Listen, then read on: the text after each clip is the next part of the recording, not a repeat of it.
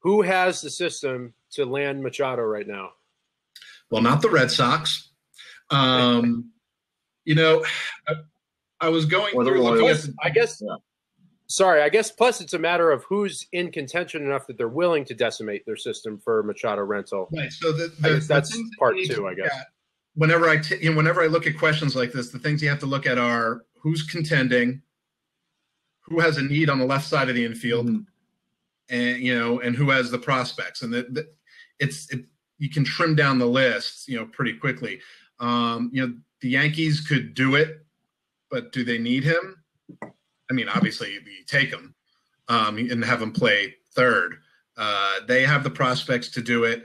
The Astros are a little bit thinner after the trades they made last year. You're getting Verlander. They could do it, but they don't.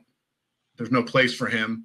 The one team that I looked at that was sort of interesting are the Angels. And the Angels for a long time were really, really weak farm system-wise, but they've built it up. They've got some exciting, toolsy guys, that are a little further away. And that's another thing that you have to figure into it.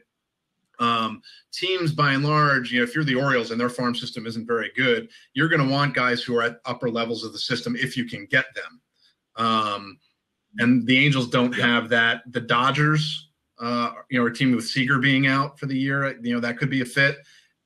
Their system isn't quite as strong as it was, but they could do it. And then the Braves have everything you would want, and the potential need on the left side, at third.